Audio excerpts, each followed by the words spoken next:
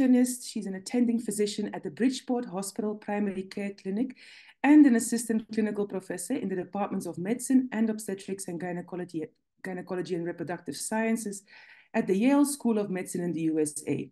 She established Bridgeport Hospital's collaborative obstetric medicine clinic to support women who experience medical issues before, during, or after their pregnancies, and runs the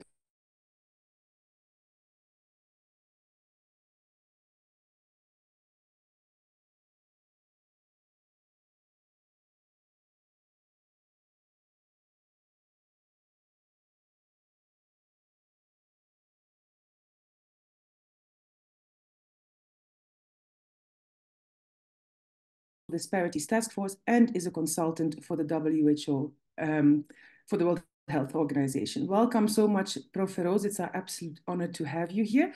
Over to you. Thank you so much. Firstly, thank you so much for having me, and thank you especially to Jared for inviting me. I am so excited to be here. Today, I am going to be wearing my non-clinical hat and focusing on some of the work that I have done with the World Health Organization. I will share my slide first, and then I can tell you a little bit about what we will do together. So today I am going to be speaking to you about multiple micronutrient supplementation in pregnancy. The way I want to frame this talk is to really focus on how the decisions are made at a global level around supplementation, micronutrient supplementation in pregnancy. I hope to present to you the context and the background around the current recommendations, and then where it stands now and what the future directions are. As I have learned from Jared, I understand that in South Africa, it is iron and folic acid, mainly with prenatal vitamins in private practice. In the US and in Canada, where I was trained, it's mainly prenatal vitamins. So in a way, it's, I suppose, MMS in a different format. So the background that I know I don't have to tell any of you about is that optimal maternal nutrition is important not just for maternal health, but for fetal health. And a lot of this discussion is actually going to focus on fetal health because that is what has driven the recommendations and the research priorities. It is, again, not a surprise that many people, not just non-pregnant women, but a recent Lancet study also showed that it is in the billions that people have micronutrient deficiencies. This is, of course, very high in non-pregnant reproductive age women, and even higher in pregnant women. The WHO guidance around this comes from the antenatal care recommendations for a positive pregnancy experience, which you may have read and be familiar with. The current recommendation is iron and folic acid supplements as a part of routine antenatal care. Prior to 2020, going back to 2016, and I will talk a bit more about that in my next slide, the recommendation was not recommended for MMS. However, in 2020, it was changed to recommended in the context of rigorous research. And in the global health community, this has raised a lot of discussion and even confusion, because what has really come up is, what is rigorous research? What does the WHO mean by that? Where I have been involved is a technical consultation that I facilitated and led of different stakeholders to really define what is rigorous research, unpack that, and to define the research priorities going forward. And I hope that in the next 15 or 20 minutes, I am able to show you where the controversies, the challenges around the data comes from, that perhaps it is not as cut and dry as some would like to believe. So the context is that in 2016, the WHO did an analysis, a meta-analysis, and this is by the Guideline Development Group, which you will see later, GDG. And when they looked at the studies that looked at multiple micronutrients and compared it to iron folic acid, it was found that maybe MMS leads to a reduction in the rate of low birth weight babies. However, the data did not show a reduction in anemia prevalence. They did not know where it stood in relation to neonatal mortality in terms of the iron dose. There was concerns around feasibility because, as you can imagine, at a country level, programmatically, when you are switching over to what you have always done, which is iron folic acid to MMS, there are questions around feasibility, cost, acceptability, and sustainability. So at that point in 2016, the guideline development group said not recommended. So the WHO recommendations are recommended, not recommended, or recommended in the context of. So it could be specific populations, specific contexts, or rigorous research. So when there were additional trials and an IPD meta-analysis that was published after 2016, the WHO guideline group reviewed this new information, and then the recommendation changed from not recommended to recommended in the context of rigorous research. And just for some context, what other WHO recommendations are around rigorous research? It is things like zinc, it's things like antibiotics for recurrent UTIs. Those are just a couple of examples. So in 2020, the GDG reviewed the evidence, and they actually found that it was quite similar to what the 2016 analysis showed. Where the challenge in the data comes from is the next 2 points. Yes, there was a reduction in low birth weight with MMS, but when low birth weight is separated into its independently, there was actually little or no significant difference. So they could not resolve this finding where if you put the two components together, there is a reduction, but if you separate them out, there is no difference. So this really drives this new recommendation. They did say, though, however, that the switch could be cost-effective in some countries, and there may be favorable acceptability, feasibility, and considerations around equity. So therefore, they said, it needs to be considered in the context of rigorous research, which has two components. There's clinical research, and the guideline development group said that there are some questions that need to be answered. So what they mean by in the context of rigorous research is that further or future studies on MMS that are comparing it to, for example, iron and folic acid should try to answer these questions. What is the effect of switching from 30 milligrams to 60 milligrams of iron, especially in settings where there's a high anemia prevalence, either because of iron deficiency or, a whole host of other reasons for anemia?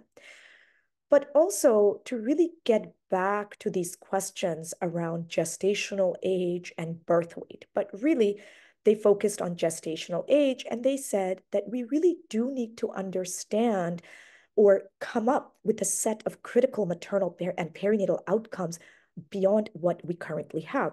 So the technical consultation that I was a part of and served as a consultant for sought to really ask the stakeholders, what would those critical maternal and perinatal outcomes be? What is the role of doing more research, to understand how gestational age and birth weight are measured or looked at? Does that change the current findings? What does it add? So those are just some of the background to the technical consultation.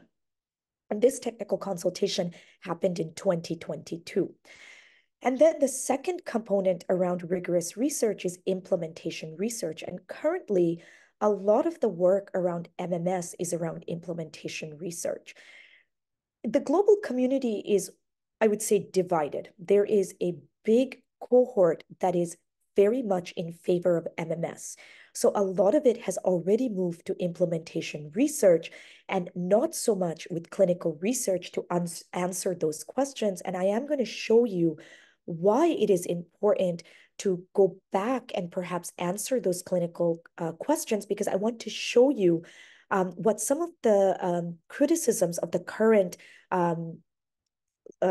data is, or the pool of knowledge is. So with respect to implementation research, what the WHO has recommended is that further evidence is needed to understand the impact of switching from iron and folic acid to MMS that looks at acceptability, feasibility, sustainability, cost, of course, and equity, but within a specific country context. And that, I think, is key because this is incredibly contextual.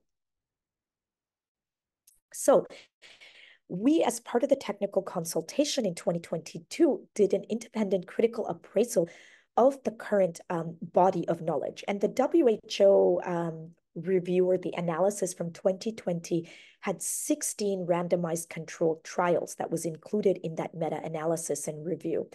The data really comes from Africa and from Asia. That's where the studies were done.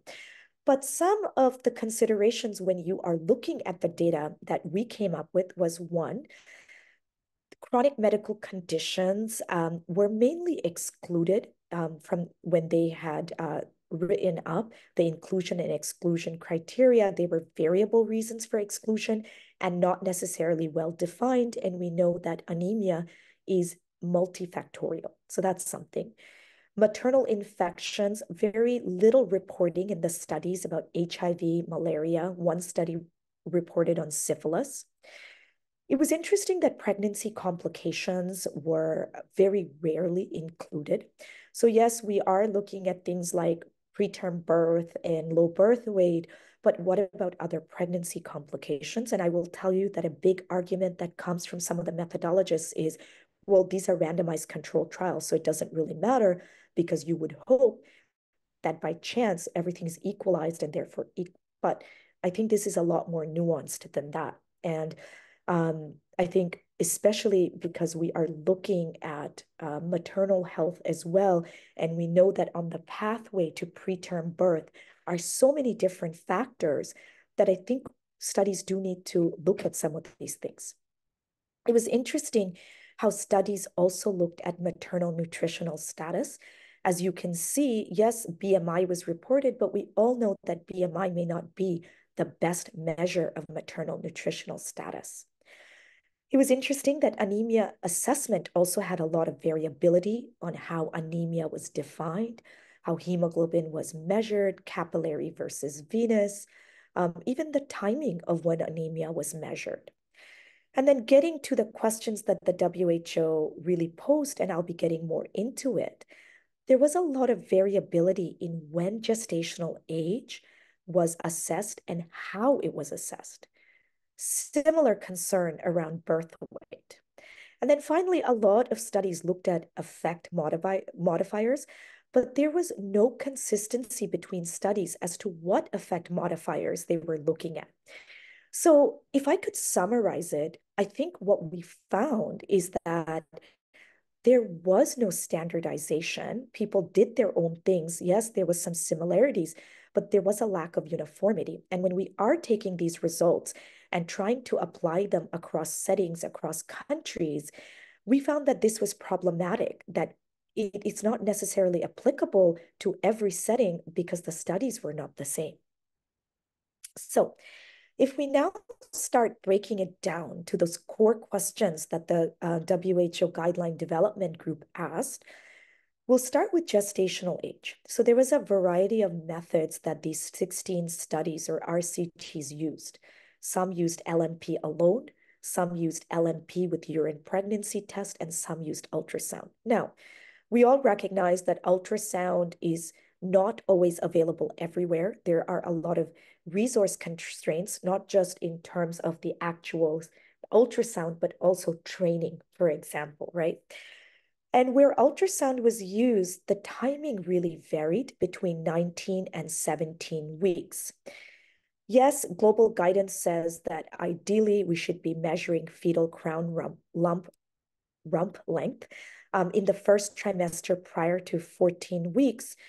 The technical consultation group did recognize that there are a lot of challenges in real life with this, always getting patients that early, patients to show up. As I talked about, the different resource constraints, human resource constraints, not possible. And in fact, the WHO, their guidance does say before 24 weeks to have the ultrasound. But again, if we are really purely looking at research and not real life, some people during the consultation felt, well, maybe we really should be trying to be as rigorous as possible and aiming for 14 weeks for that accuracy or precision. The other point is that around last menstrual period is that, studies have shown that up to 30% of women will not have a reliable LMP. So there's all this variability, yet gestational age, if you look at preterm birth as one of those outcomes, how reliable was this in the studies? So to answer that, there is a group that specifically focuses on micronutrients. They did publish a fairly recent meta-analysis, and they looked at it by method of gestational age estimation. And they took those same 16 trials from the WHO analysis, and they basically found that it didn't really matter what method you used. It was very similar. And in fact, if you limit it to ultrasound, the beneficial effect of MMS was actually higher for all birth outcomes, including birth weight.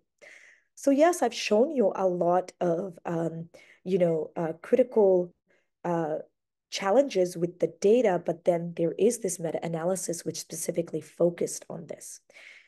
Now, the one thing is that the WHO's technical consultation group did recognize that, future studies will likely not add a whole lot to, efficacy data per se, but that if there are going to be future studies in this area, future clinical studies, why not aim for standardization and best practices? So if best practice is to do the ultrasound before 14 weeks, perhaps that is what we should be advocating for. So that is what the recommendation or suggestion that came out of that.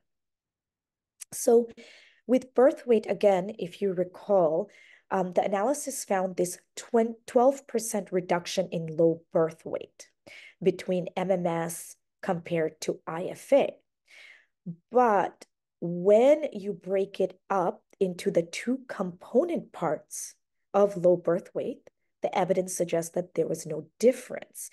And this is what the WHO guideline development group had difficulty with, because if both of these add up or are the composite of low birth weight, why are we seeing a difference when we separate them out versus the composite? So in the current body of literature, going back again to those 16 trials, there was a lot of variation in birth weight assessments, like how they calibrated the scale. This is research protocol, so I know this is very granular detail, but it's important. When did they repeat birth weight assessments? What was the timing of it? Did they even repeat birth weight assessments? And when exactly did they measure the birth weight? And they varied substantially on the timing of assessment of birth weight, especially. Some measured birth weight as soon as possible, other within 1 hour, 24 hours, 48 hours, 72 hours, even 2 weeks.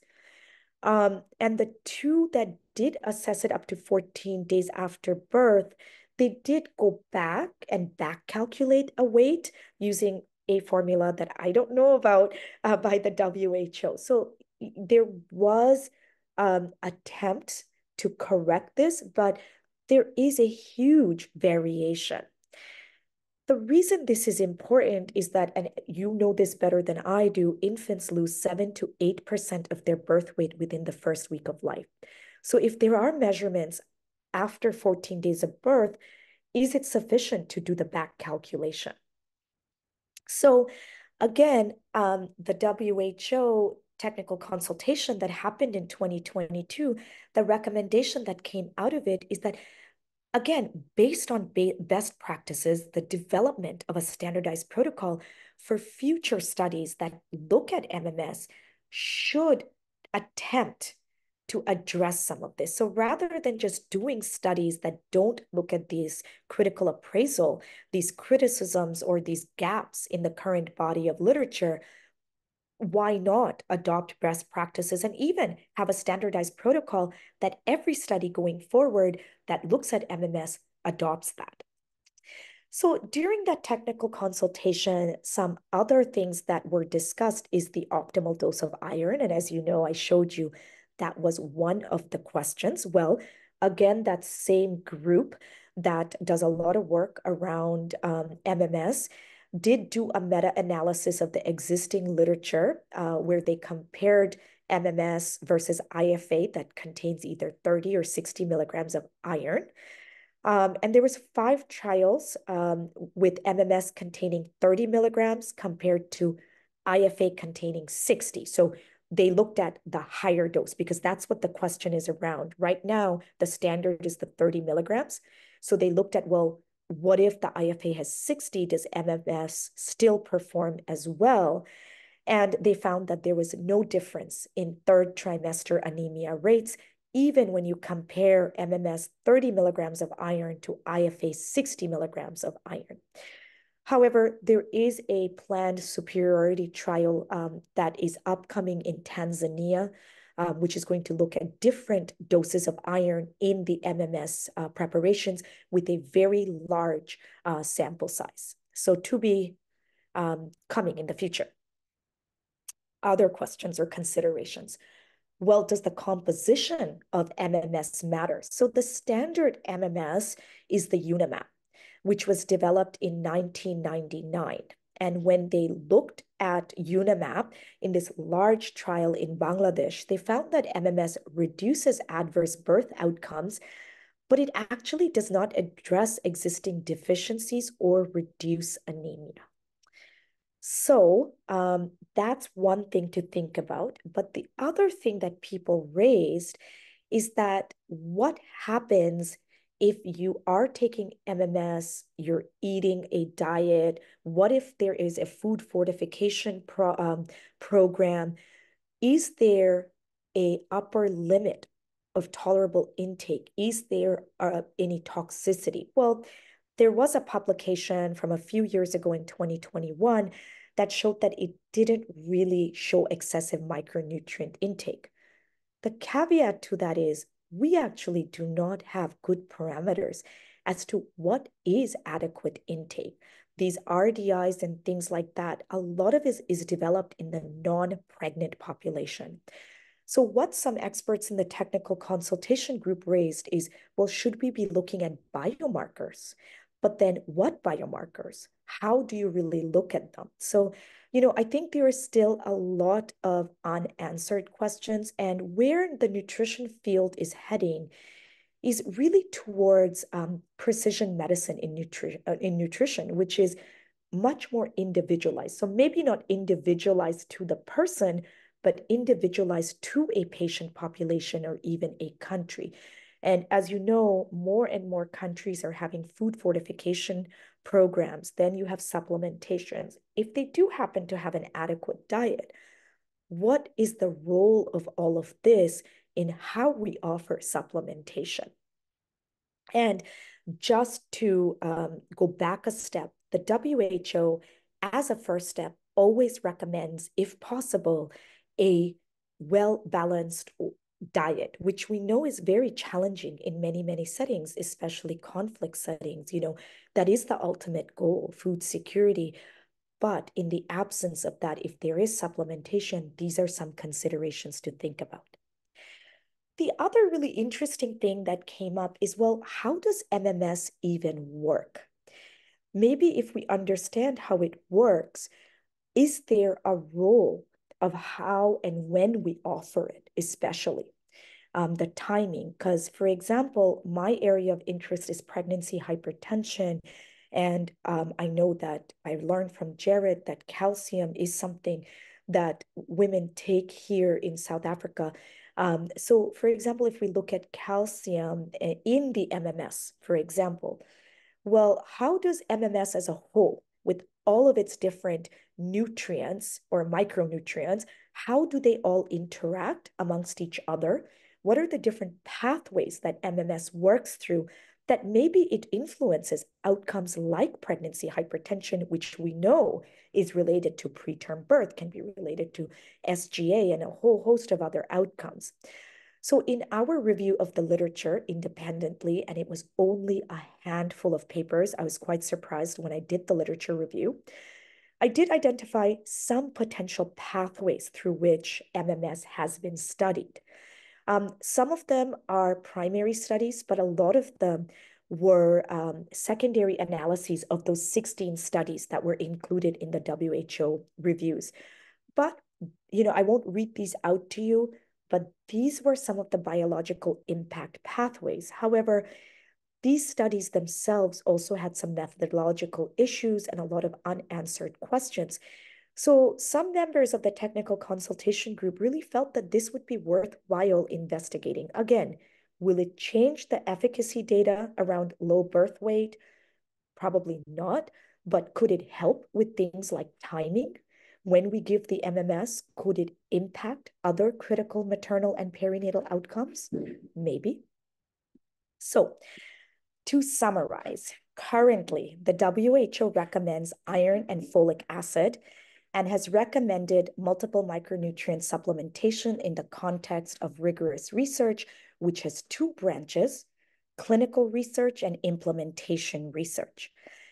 Very briefly, with implementation research, the focus really is on making it context and country specific and looking at performance measures, but really having a lens towards equity and keeping it women-centered.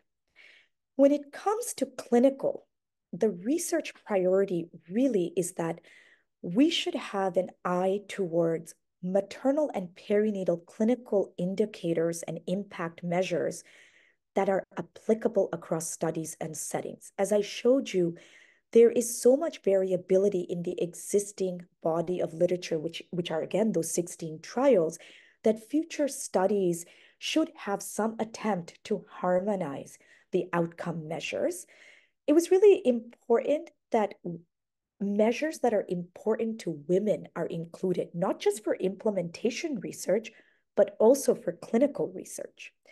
A focus on best practices and therefore the use of standardizing or using standardized protocols based on best practices, especially when it comes to gestational age and birth weight, for future studies would be really, really important. And maybe that is the most important thing going forward. Again, interesting about the biological impact pathways. Could it influence when we offer MMS? Could it influence gestational age and birth weight? And then finally, again, implementation research that is country and context specific is important. So I'll end here and I will take any questions.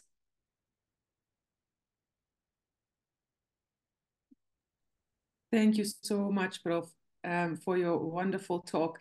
I know you are a bit short on time. Do you have 5 minutes for two questions? Oh, absolutely. Perfect. We have two questions that popped up in the Q&A. The first question is, some of the pregnancy supplements that are available in South Africa include omega-3 as an additional tablet. Is there any benefit to this from the studies that you've discussed or anything else? So the studies did not specifically look at omega-3. So they just looked at the different micronutrients in MMS, which does not include omega-3. So unfortunately, I do not have an answer for that because it wasn't looked at in those studies. Okay, perfect. Thank you so much.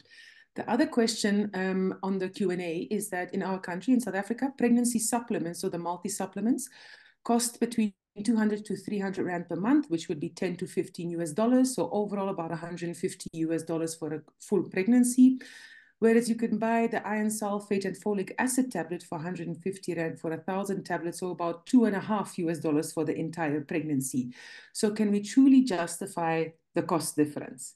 So I think this is an excellent question. And I think this is exactly what a lot of people are asking. And then not just cost, but now we have to think about programmatic changes, and then women are at the center of it. What are their acceptability or understanding of this supplement? Do they want to take it? So, it's interesting because there really truly are two camps. There is a big group of people, including big donors, that are very much in favor of MMS. And based on the data I showed you, that 12% reduction, and some of those newer meta-analyses that are showing, well, yes, there are these questions that has been raised by the WHO, but when we do these specific dedicated analyses, there's no difference. They have fully bought into the MMS camp, and they are full force. Some countries are switching to MMS. However, from the work that I have done, and I only speak as a consultant, definitely not on behalf of the WHO, but as an independent consultant, I do not think we can truly justify the cost, because I really think there are a lot of methodological issues and concerns around the current studies. And I do think that future studies should attempt to undertake some of these concerns. Until we really get good quality studies, I do not think that there is a justification to make that big switch, cost-wise and otherwise. Okay, perfect. Thank you. I've got maybe just two briefly short questions if you still have the time. Yes, absolutely. Absolutely. Perfect. And then I think after that, we'll round up and go over to Jared. So is there any benefit for a choline supplement? And I think the question is as it's been given in the US. So in the US, choline is not given out as a standard supplement. I personally have not used it at all, and I have not seen the OBs or the high-risk OBs give it out as a standalone. Again, not something that was studied in the context of MMS. So I don't know if we can really answer that in the context of MMS. Okay, perfect. Thanks, Prof. And then the last one popped up in the chat. Do the extra nutrients not block the absorption of iron? We know that magnesium and calcium should not be given at the same time. There's a concern that all these extra nutrients might affect the absorption of the iron.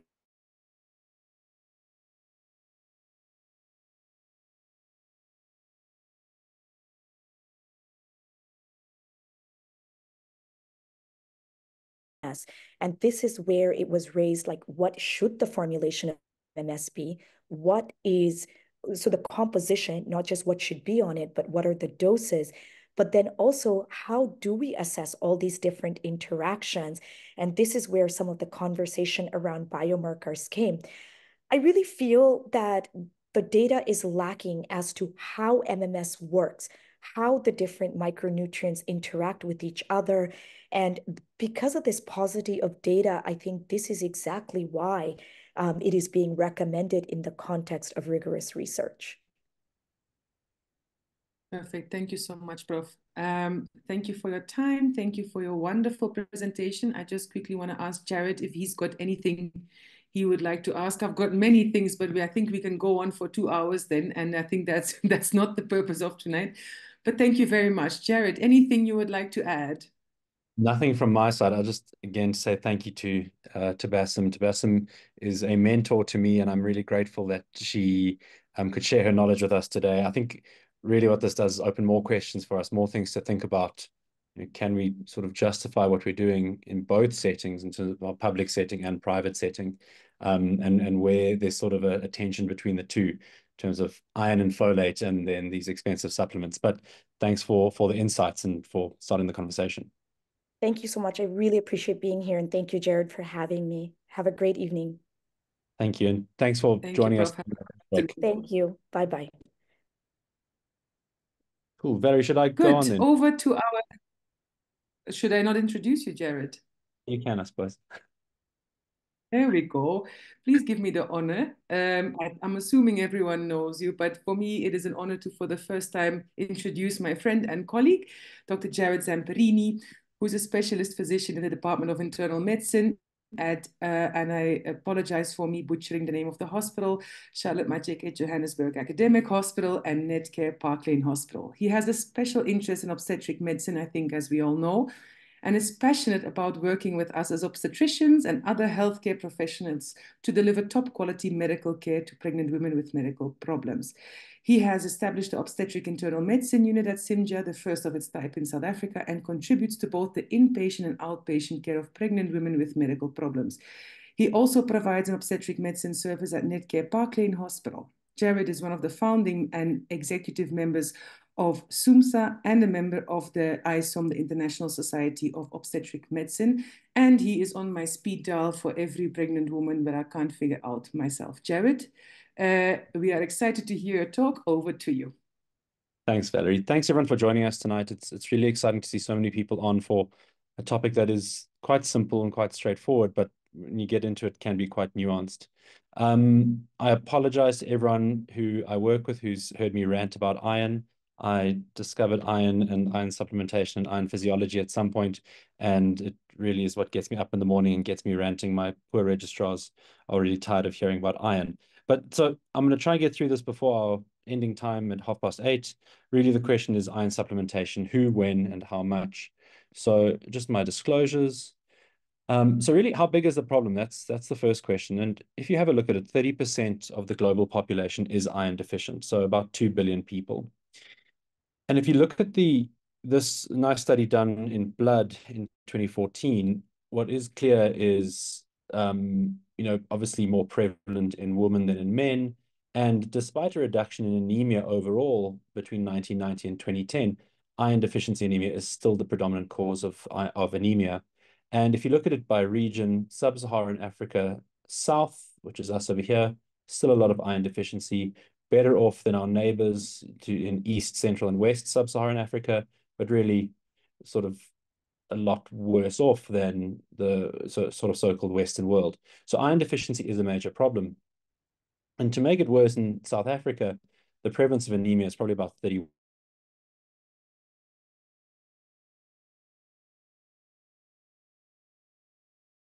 And this is one of my favorite pictures.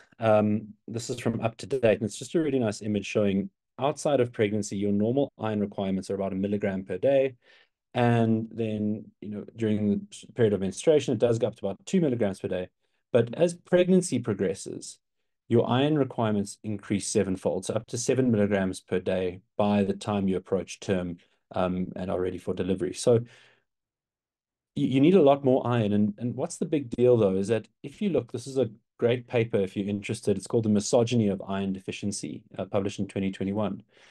In women with non-anemic iron deficiency, almost 100% had fatigue and then slightly lower levels of exhaustion and brain fog. And those top three would really be sort of common symptoms of pregnancy. So when someone comes in and says, I'm so tired, and you say, oh, you're in the third trimester, it's to be expected. Are they iron deficient? And it's something that really got me thinking about. And the more you look for it, the more you find it. The other big deal is that mom's iron status determines baby's iron status.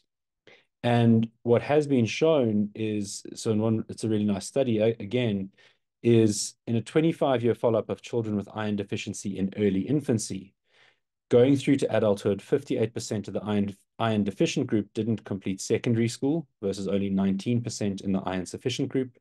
76% didn't pursue further education or training versus 31%.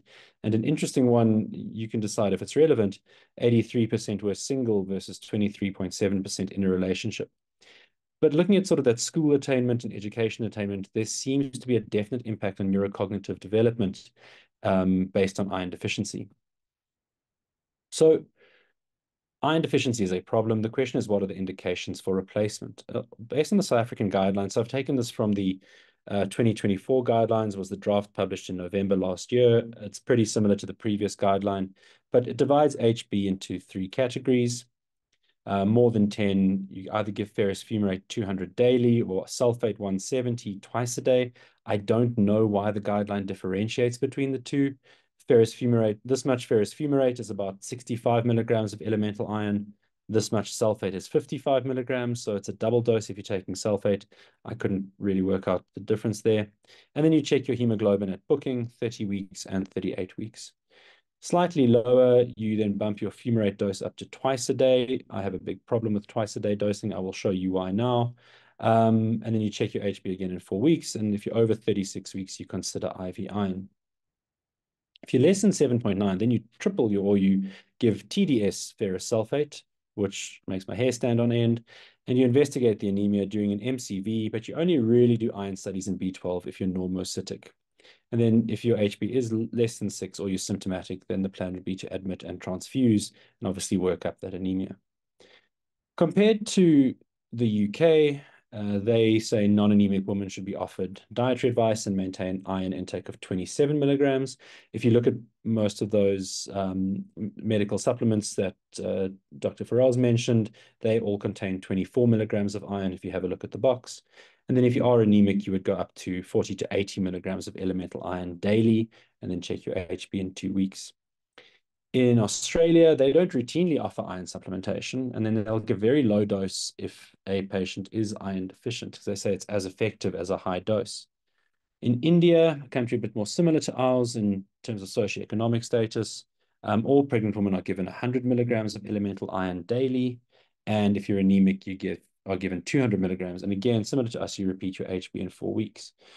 So our low middle income countries, we're a high middle income country now, offer routine supplementation, whereas high income countries would say no routine supplementation. And really the reason for that is if you look at your anemia prevalence, much lower in places like the UK and Australia, really high in India and sort of mid-range with us, 31%. So there's definitely rationale for routine supplementation if you look at our anemia rates. The UK also goes on, and obviously sort of looking at resources, you give empiric iron to certain situations. So if you have a hemoglobinopathy, if you're multiparous, or you have a multiple pregnancy, if you're vegetarian or vegan, that sort of thing. So they do deviate from their protocol for certain patients. This is a Cochrane review of whether daily oral iron supplementation is worthwhile. It's about 500 pages, good read to put you to sleep. But the highlights of it are, if you look at the outcome of maternal anemia at term, so an HB of less than 11, if you do not give iron or you give placebo, you don't give anything essentially, your prevalence of anemia is 74 per 1,000 versus 22 per 1,000 if you do give iron, which is quite a good relative risk reduction, although a low certainty of evidence. If you look at iron deficiency at terms, this is just iron deficiency, quite a big drop, 660 versus 337 per 1,000. You can see that relative risk reduction, again, low certainty of evidence. Although in this, they used a serum ferritin of less than 15, which is, again, problematic, and I'll show you why now. If you do both, so maternal iron deficiency anemia, there's, again, a pretty significant reduction, 184 to 75 per 1,000 with supplementation, and that's moderate evidence. So, from the Cochrane review, I think if you're trying to avoid maternal iron deficiency anemia, there definitely is benefit to giving iron supplementation. Just on that ferritin, it depends which lab you use. So the NHLS and one of the big private labs will use a ferritin cutoff of 15. The problem with that is it's very specific. Yes, if your ferritin is 14, you are iron deficient, but it's not very sensitive. So you probably miss about 43% of cases of iron deficiency if that's your cutoff. Using a ferritin of less than 30, which one of the other big private labs uses, your sensitivity changes to 92%. So you're really only missing 8% of patients that are iron deficient. And if you add a transferrin saturation on, you should pick up those other patients. So this is a slide I've adapted from one by Prof. Lowe. It's obviously the doyen of iron deficiency in the country. But I would argue, and you can talk for a sort of 2-3 hours about this, but ferritin of less than 30 is probably a better cutoff than less than 15. So in terms of dosing, you heard me whinging about the BD and the TDS dosing. Should we give it daily? Should we give it TDS? Or should we just go straight to IV iron? Why are we wasting our time with oral iron? Well, just to talk about the oral iron first. So this was a really well done study looking at alternate day versus daily dosing. And if you give consecutive days for 14 days, or you give alternate day for 28 days, so you get the same total amount of iron in, you actually get more iron absorbed with the alternate day dosing. And that's a significant p-value there. And your total iron absorption is also higher, significantly higher. At the same time, this is a different study done, looking at anemic women. So serum hepcidin, just to go slightly into the physiology, is a molecule that blocks iron absorption when there's iron overload. So what happens is you take your iron day one, your hepcidin is okay, sitting there. You take your iron again day two, and your hepcidin shoots up. It's now saying there's too much iron, and there's sort of physiologic reasons for that, and based on our physiology and, from living in caves thousands of years ago. But then if you skip a dose of iron on day four, your hepcidin drops down. What that means is if you look at your actual iron absorption, so you absorb a lot more on day two, but suddenly you have high hepcidin, so you absorb even less. You skip a day, and then your absorption goes up again. So that's fractional absorption, that's total absorption. So there is an argument to be made about alternate day dosing in iron deficient women. So the question is, does that translate into pregnancy as well? Well, two small studies I found. So the top one is a Turkish study. It's a case control study.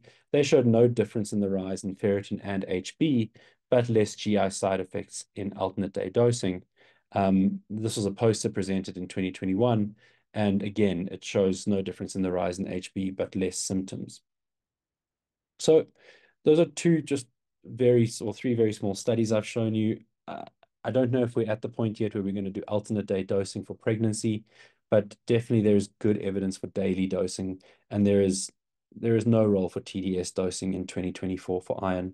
And Claire Barrett from the Free State, who does a lot of iron work as well, has said it, iron supplementation, we must change our practice. Less is more. And I think it's, people on the meeting tonight, if you're training registrars or teaching, it's really first thing to do is say, stop TDS iron. Giving more just gives you more GI side effects. So what oral formulations are available? Obviously, for those of us who work in state, we know the good old ferrous sulfate. Some hospitals will have ferrous fumarate. I haven't seen ferrous gluconate in a while. Similar side effect profiles, equally effective, and really they do the job. They get your iron up. There is no problem with them. Importantly, check the elemental iron content. As I said at the start, they're slightly different for fumarate, sulfate, and gluconate. And if you look, sort of our private practice colleagues that are on the meeting will recognize sort of the newer formulations, iron polymaltose and sucrosomial iron. Polymaltose is that red and white bottle, starts with a fair. The sucrosomial iron is the others, Quad and Sid and other things. I don't want to punt any specific companies and products here. The argument is that these have less side effects and better absorption. So as much as they're a lot more expensive, are we benefiting our patients more? So looking at iron polymaltose, in iron deficiency anemia, what you can see is compared to iron sulfate, you actually have you have with iron polymaltose, you have less adverse drug reactions than with iron sulfate. Similarly, if you just look over across here, a lot more, so 7.7% with stained teeth, a lot more upper GI symptoms with ferrous sulfate than with polymaltose. So, it looks like the older stuff definitely has more side effects. And if you look at this one, this was specifically in pregnancy, comparing ferrous sulfate with iron polymaltose, small study bearing in mind, but much more in terms of nausea, vomiting, constipation, so your GI stuff, although more headaches with polymaltose complex. This is just the reason I've included all these numbers here is what I want to show you. If you have a look here, polymaltose versus sulfate, you have a lot more tablets returned towards the end with ferrous sulfate. Sorry, I'm on the wrong side here.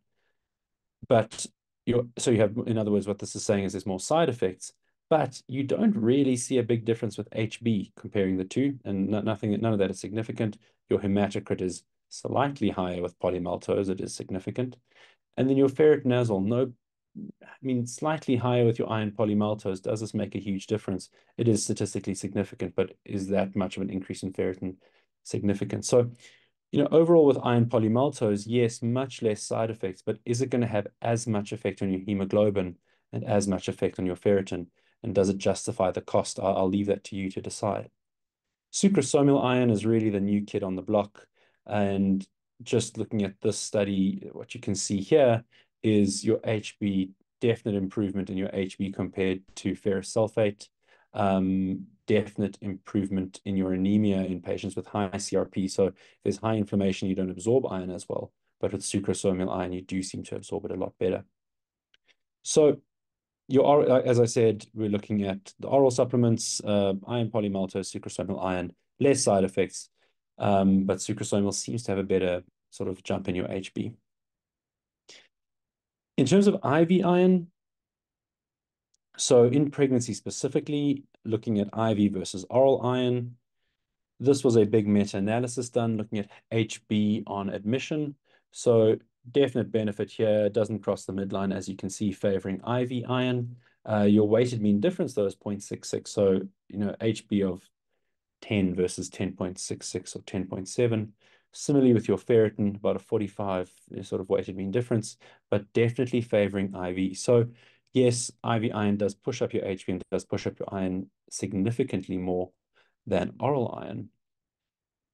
And similarly with postpartum anemia, another systematic review, if you have a look here, again, favoring IV iron, a small benefit there. And looking at the actual HB and ferritin concentrations, if you look at this difference sort of going up to 6 weeks postpartum, there's about a 0.9 difference in your HB, about a 31.6 nanogram per mil difference in your ferritin by the time you get to 6 weeks. Yes, very significant, but does this make a huge difference in the quality of life of the patient? FAIR-ASAP is one of the biggest trials of iron in pregnancy. And yes, talking about quality of life, I led myself into that one. So looking at an SF36 score, which is a score of social functioning. So one part of it is social functioning. Giving IV iron by week 3 after IV iron, you have a very big difference in your, or a big-ish difference in your social functioning, non-significant. By the time you get to delivery, though, there has been about a 3-point improvement in your quality of life on your social functioning versus with oral iron, about a -2-point difference on your social functioning. So it is a significant difference. And women who receive IV iron seem to just feel better by the time they deliver. Similarly with the vitality score, so the first one is a social functioning, how able are you to sort of go about your daily life and function, and this is just how good do you feel. Feeling much better by 3 weeks, although not significant compared to oral iron, but feeling much, much better compared to oral iron by the time of delivery, and that is again significant. So I think if you have it available, there's a benefit to IV iron, you feel better, and if you have, as I say, if it's available, it will push up your HB and your ferritin higher than oral iron.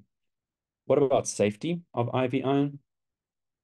So looking at this meta-analysis, favoring IV versus favoring oral iron, IV iron seems to have a more favorable safety profile. When I say safety here, I mean adverse events. And let me show it to you in this next one. Basically, yes, IV iron, you do have side effects. You can have adverse effects. About 20% of patients in this very small study had adverse effects. Most of that being a bit of burning at the injection site and headache. As we know, patients, men and women who receive IV iron can get a bit of a headache afterwards, but it does resolve after a day or two. And again, in this FAIR-ASAP trial, which looked at your vitality scores and how well you feel, really big differences in your total side effects. Sorry, not big difference totally between IV and oral iron, but huge differences in your GI side effects. You just don't get GI side effects really with your IV iron, whereas you do with your ferrous sulfate. And what that translates into is you are going to be more likely to, have an improvement in your HB because you can't stop taking the IV iron once it's in. Whereas with ferrous sulfate, as soon as you've had constipation for a few days, you're pregnant anyway, you're going to possibly stop taking it. What about anaphylaxis? Looking at safety. So this is the rate of anaphylaxis per 10,000. Iron sucrose, which you all know and love, using it in state, that is Venofer. I'm not shy to mention it. About 1 per 10,000. Iron dextran does seem to be a bit problematic. A lot of anaphylactic reactions, and that includes hospitalization, CPR, or multiple encounters. In other words, you came in, you got the drip, and you had to come back in again with anaphylaxis. So I tend to avoid iron dextran and rather use your carboxymaltose or ferromoxetol. Not ferromoxetol, sorry, ferric gluconate. Yeah, and that's just sort of that in picture format. So IV iron, the South African guidelines recommend it only if there's no response to oral iron, or at 36 weeks and anemia is confirmed. My concern with only giving it at 36 weeks, it does take a little bit of time to work, not as long as oral iron, and you may have missed the boat to replace iron by that point. The UK and Australia both say give it if you're intolerant or you do not respond to oral iron. The UK then says if your HB is less than 10 in 34 weeks. The Australia says if you're non-compliant to oral therapy. In summary, really, it's if you're intolerant to oral iron, not responding, or if time is running out. And that's really, what some of the guys say in a couple of the iron doyens in the country. If you're in the late second trimester or in the third trimester, you don't really have time to mess around with oral iron to get your numbers up. Just briefly, sorry, I'm keeping an eye on the clock here. Iron deficiency without anemia. So it's become the new buzzword. Yes, your HB is 12, but your ferritin is 10. Does that matter? Does that make a difference? So looking at this meta-analysis, no oral iron supplements, there is less anemia at term, there is less iron deficiency at term, but your high HB, there's no real difference between the two, but less small for gestational age, low birth weight, and preterm births with iron supplementation, even in those with normal HBs. Again, problematic in these randomized controlled trials. Your ferritin that they used in 3 of them was less than 12 to 15. In 1, they used less than 40. So a little bit problematic.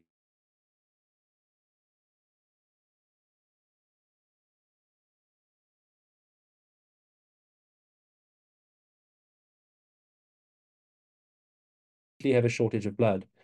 There is a big reduction in the need for blood transfusion in those who have received iron supplementation, even though they are not anemic.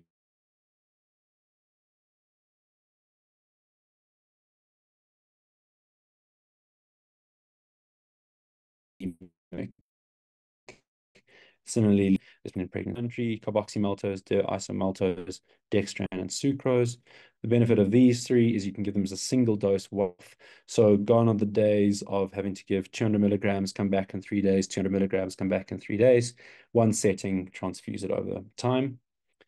These 2 don't require a test dose. There's very low risk of anaphylaxis. So again, you can get it in quickly.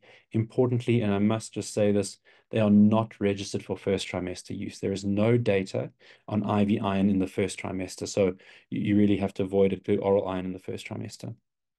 So I'm going to summarize here. So oral iron is cheap, low risk of adverse events, and it's effective, but there are a lot of GI events, and you might have low compliance. You got to take it for months. The question there is it expensive in the long run? Because you may need a blood transfusion, you may need, blood transfusion and just feel rubbish and cost of activities of daily living and that sort of thing. IV corrects things quickly, it's effective, you can give these big doses and you don't have GI side effects, but you have to have monitoring, you have to have a resus trolley available when you are giving IV iron because of these allergic reactions or infusion reactions. So you need training and equipment, and there's high initial costs. So just finish off. In my mind, looking at this data, patients should receive iron supplementation in pregnancy.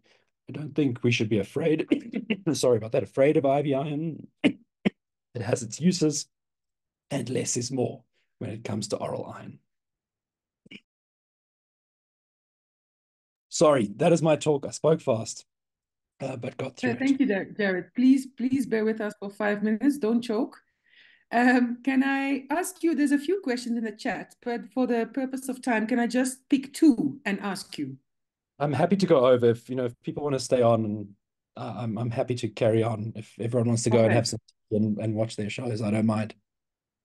Okay, so the first one, which I think is quite interesting, because I think maybe you and me, and definitely me with some other people, have had the conversation that maybe anemia is more of an end stage of iron deficiency.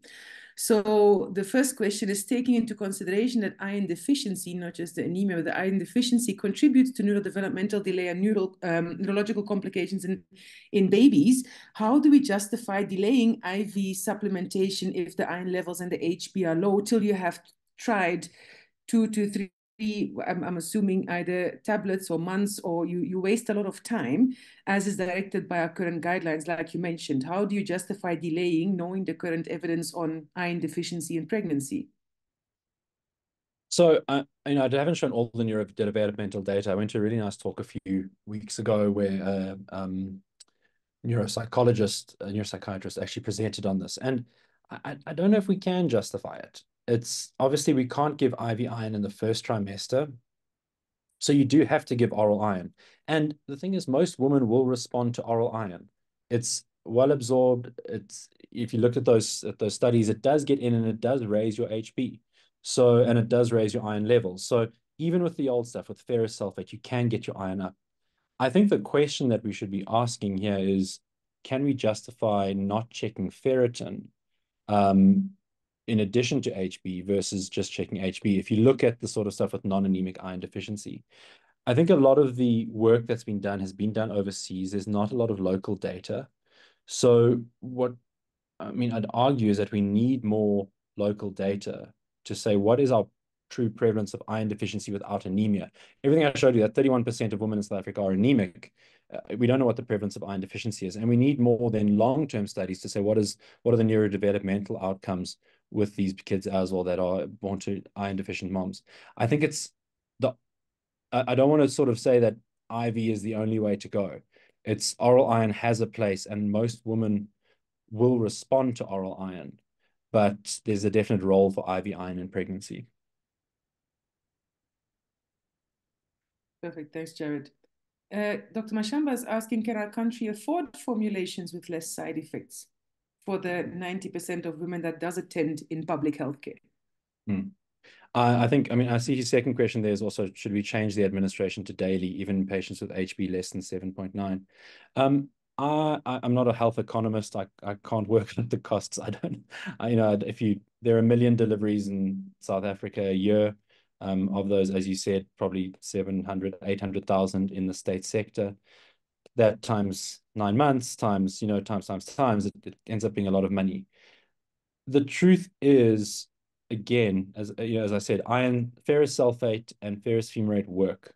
They do the job and they get iron up. So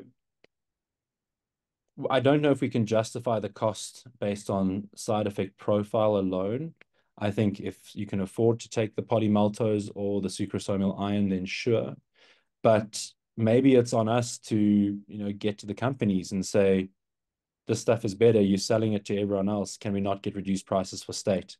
And walk away from the older formulations and say, help us out here, reduce that cost so that our patients can get formulations with less side effects, which will mean that people's irons are better, which means we have less postpartum hemorrhage and. So it's a difficult question. In terms of should we change the administration to daily, even in patients with an HB of less than 7.9? I think the short answer is yes. If you look at the studies in terms of absorption, as soon as you're giving iron more than once a day, you have this massive induction of hepcidin, and it blocks iron absorption. So as much as it feels good, you're writing this TDS,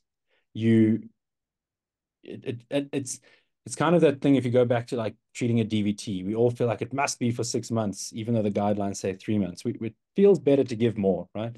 But less is more. So yes, I think there's justification for daily iron because more is absorbed and then you have less side effects as well. Okay. Morning or evening dose? I'm not sure. I must be honest. I think 2 people have asked that. I don't know if there's a difference in terms of absorption, possibly side effects to give it in the evening, but I'm not going to commit to an answer. So I'm not sure. Yeah. And then there's a few comments as well. I'm sure everyone can see the Q&A. Then there's maybe the last question for tonight. Should we give vitamin C with iron? Yeah, there's a lot of debate around vitamin C and whether it actually, if there's a massive benefit to its absorption. I think what we do know is, if you're going to take your iron with a glass of orange juice, it helps. But whether we can justify the cost of an additional vitamin C tablet, I don't think so. And especially if we're looking at sort of these daily dosing where you do get better absorption, I don't think there's a huge benefit to vitamin C. But I can see the person's name. I can send them some stuff as well. Good. I'm just trying to scroll. there's a few comments about Cosmofer and have it used to break the ferrous fumarate to decrease the dose. Let me go on the last question, I think, to follow up the first question in the first trimester. Mothers have hyperemesis, which complicates the GIT side effects of iron. How do we overcome this? FMF recommends evening dose to overcome the hyperemesis. Any comments to that? I won't go against with what the FMF says. So I think it's Smart. It's the same as any medication. You say take it at night so you go to sleep and you don't feel nauseous. Yeah, I think there's if that's I didn't know about that FMF guideline. Thank you. That's really helpful to know, to suggest it at nighttime. But yes, in the first trimester, it would be lovely if we could get some studies done to show safety of IV iron in the first trimester. Because then we could overcome that sort of during that hyperemesis time. And that's also the time where you're not eating enough and not getting enough nutrients in. Yeah. Perfect. Thanks, Jared. I think we are going to close there. We are a little bit over time, but not too bad. I think, Jared, Well, is there any other comment to address? yeah, I just want to make one comment. So, Dr. Hull has made a comment, and for those of you who know, Dr. Hull obviously is a doyen of hematology and pregnancy. I'm very excited to see her signed on. But she's made a note of be aware of pica or pica, however you want to pronounce it, and common in our country to eat clay or other things. And I think that's a question that everyone should be asked: is do you have pica, clay, ice, hair, whatever? It's an important thing to know. And so thank you for that comment. Absolutely. Thanks. That's why I left the comments open still for everyone to read. We're a bit short of time. Otherwise, it would be good to continue those discussions.